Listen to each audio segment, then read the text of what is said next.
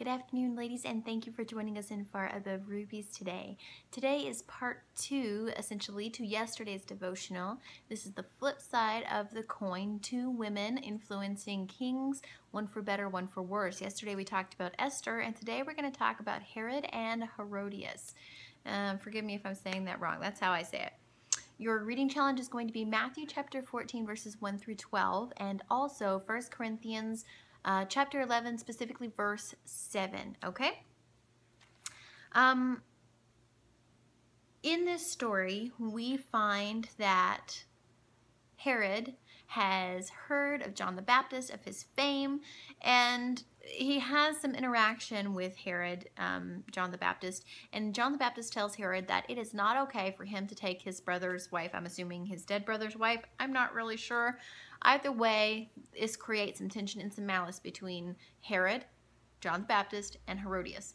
And Herodias says that she wants John the Baptist bound in prison, and so he does this for her because he's angry. It says that he even would have put him to death, but he feared the crowds, the multitudes, because they thought John a prophet, which he was.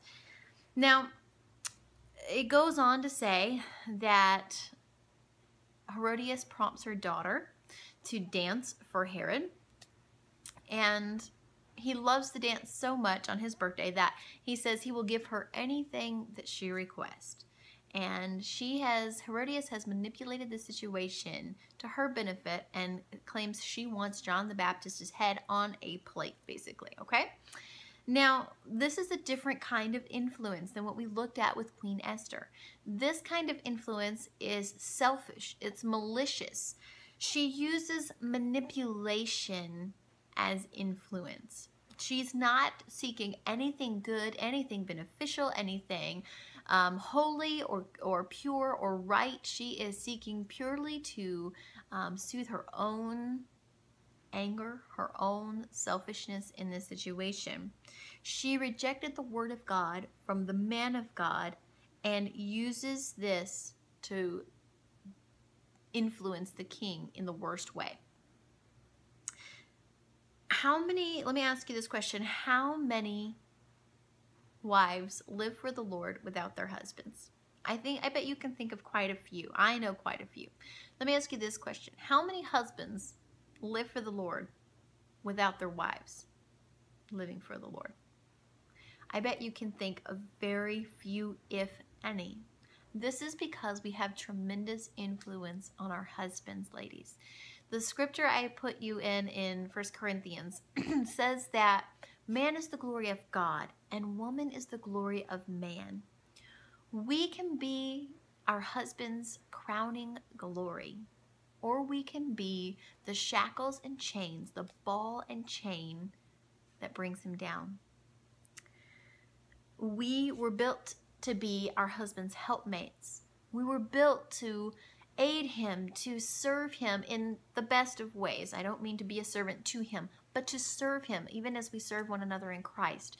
How long do you think it takes a husband whose helpmate is tugging him in the wrong direction to turn and go that direction with her? We have tremendous influence over our husbands, ladies. Pardon me, I'm sorry. We have tremendous influence with our husbands, and we have to use that influence wisely. We talked about yesterday ways that we can influence our husband for the better, positively, but there are many ways in which we can influence him negatively, and this is a prime example. We know how to manipulate. We know how to back our husbands into a corner. We know how to get them to say just the right things that will allow them to walk down the wrong paths, if that's where our hearts are. You can negatively influence your husband by saying, I don't feel like going to church today. Let's just stay home. You can negatively influence your husband by saying, you know, that man of God today, I don't think he had it right. I didn't like him. I didn't like his suit. I don't like his wife. You can plant such negativity in your husband's mind that you can drag him down your wrong path with you. We need to be prayed up. We need to be in the Word. We need to have a right spirit, and we need to exert our influence with our husbands for the better, for the positive, for a blessing to him and a blessing for us. We need to be his crown and glory. We need to be a glory to our husbands. We need to influence him in every good way that we can and make sure that we are never being manipulative, that we are never being malicious or selfish in our influence.